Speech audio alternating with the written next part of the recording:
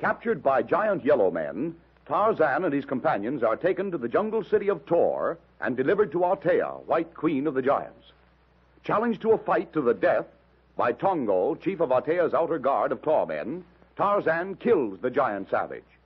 Against their will, the ape-man's friends are forced to witness the sacrifice of a Ratorian prisoner to Pantu, the fire god of Tohr. Infatuated with Tarzan, Althea tells him it is her will that he remain in Tohr as king of the Yellow Men and become her mate. She adds that the fate of his companions rests upon his answer. The ape-man puts her off. Later, as Tarzan and the others are discussing the situation in their quarters in the palace, Mungo, chief of Althea's warriors, comes with an order to conduct the ape-man and Dr. Wong Tai to the queen.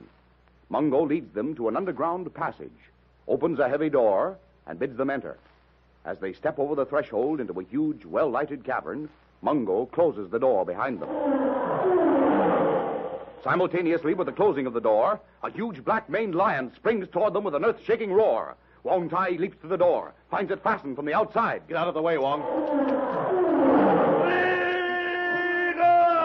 Frigga! The savage beast springs toward the two men. Tarzan, his bare feet gripping the smooth stone floor, stands ready to meet the furious charge of Numa, his old enemy.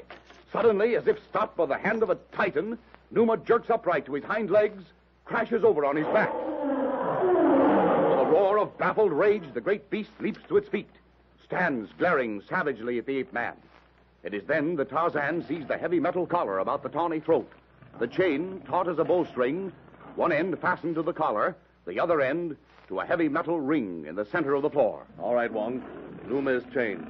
He can't get out of it. I see that now. But that chain, it does not look strong enough to hold this brute. It'll hold. Well, Darno was right. He said this was probably a trap of Althea's. I shouldn't have trusted her. Oh, there. She is coming out from behind that curtain of skins. You would have wronged Althea, my Tarzan, had you not trusted her. This is no trap, only my cave of treasures. Toldo there is the sole guardian of this cavern and its riches. Your treasures are well protected, Althea. You speak truly, Tarzan. But tell me, you would have fought Toldo with your bare hands? Yes. You are a brave man, fearless as Toldo himself. Who knows, Tarzan of the Apes? You may yet be compelled to meet Toldo in single combat. What do you want of Wong and me? I have brought you here, my Tarzan, to show you and Wong Tai the riches, the wealth of Tohr, my treasures, and yours if you remain in Tohr with me. Look. By the breath of the five-toed dragon, a veritable cave of Aladdin. Those heaps of gold ingots, those countless caskets of diamonds. Yours, Tarzan, for the taking. I'm not interested in it, Wong. I have all I need. But this untold wealth. You might have the world at your feet. Think, man, what that would mean. It means nothing to me. Come closer, Tarzan of the Apes, and see if Althea is so savage, so cruel as you believe. Look, is Althea not beautiful? You are very beautiful, Althea. Am I not more so than Janet Burton? Tell me, Tarzan of the Apes. You are beautiful, Althea, as the night. Jeanette Burton, as the day. You love her very much, Tarzan? No, nor does she love me. But we've gone over this once before, Althea. Yes, we shall forget the white and gold, Janet Burton. You are a true man, Tarzan of the Apes, fit to be the mate of Althea. These are vast riches. In Tohr are great mines of gold and diamonds. Together, we could sit upon a throne before which the world must bow. You and I would be all-powerful. And my companions? What will you do with them? What you wish. Only do not withhold your answer. I would give you love, Tarzan, such as the world has never known. Love might hold me here, Althea. But friendship must come first. Release my friends. Guarantee their safety beyond the underground river. Then we'll talk of my remaining here. Good. I shall send them away now, at once. No. Alone in the jungle, they'd be lost. Killed by Numa and his brothers, your yellow clawmen. I have given my word to see them to safety. You mean you will go with them? Yes. And how shall I know that you will return? You would have my word. Once away from Tohr, that would mean nothing. In coming here with Wong, I trusted you, Atea. Had you not come freely, Mungo would have brought you. Mungo walked alone before us. I might easily have killed him. You ask much, Tarzan of the Apes.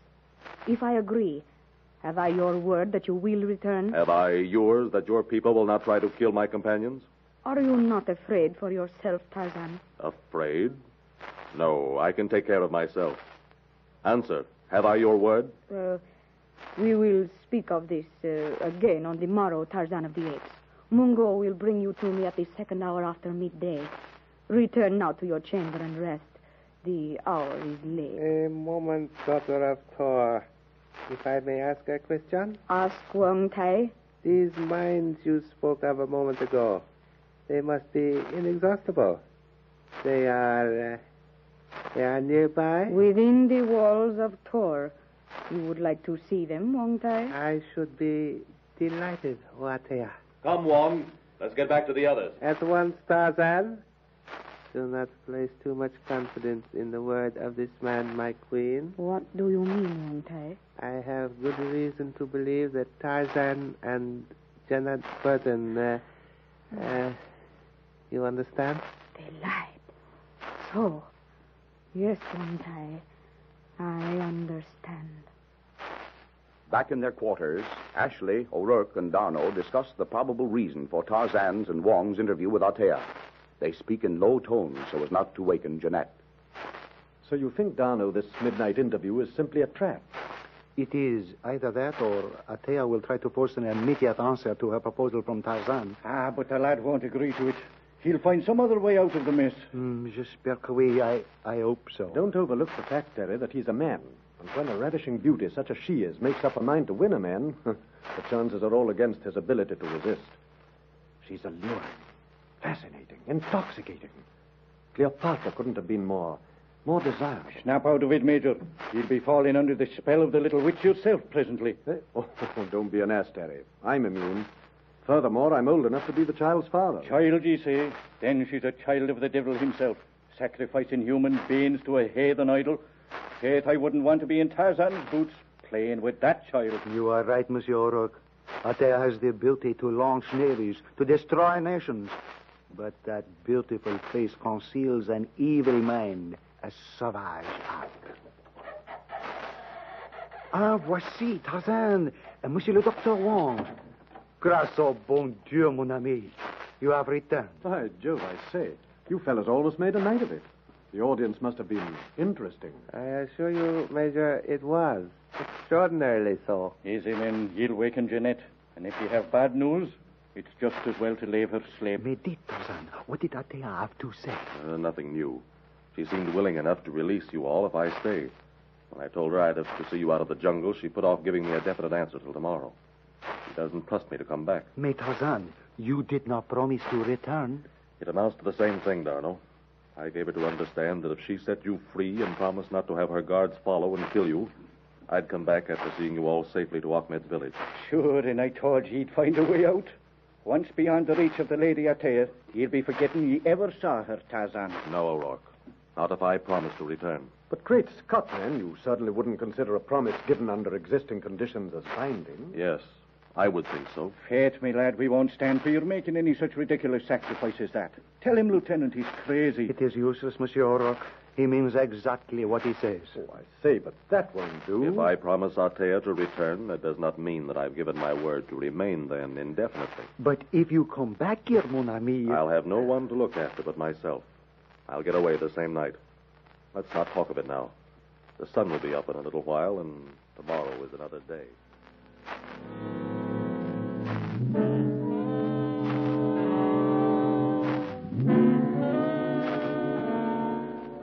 The blazing sunlight of early afternoon filters through the metal-grilled windows of their chamber before Mungo puts in an appearance. To the surprise of all, the giant chief conducts the entire party to the great audience chamber, where Atea, in all her barbaric splendor, awaits them. As they stand before her throne, her eyes rest on Tarzan, flicker over the others to focus on Jeanette. They glitter cruelly between narrowed lids. Then she turns to the ape man. Tarzan of the Apes, I have thought. I have decided. Janet Burton and these others may leave here unharmed. You will stay willingly. And if I don't stay willingly? Then none of you will leave. Ever. And I suppose that means you'll have us fried in the arms of that Panto heathen idol, eh? The sacrifice to Panto of you? Tarzan, yes, Panto shall receive him. But you others, I have other delights for you men. For Janet Burton, here, come, this balcony. Look down here and watch. You're acting like a madwoman, Althea. If you expect me to... Silence, Tarzan of the Apes. If you wish to see what is in store for your friends, for Janet Burton, look, watch these doors. Mungo, Ungo Noctu, Toldo, Erok. On the low balcony, Tarzan and his companions stand gazing down into a small circular arena just below them.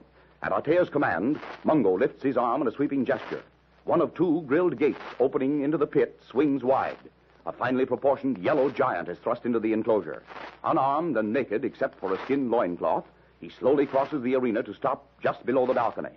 Folding his arms over a mighty chest, he stares up at Althea, standing behind and a little to one side of Jeanette, and smiles contemptuously.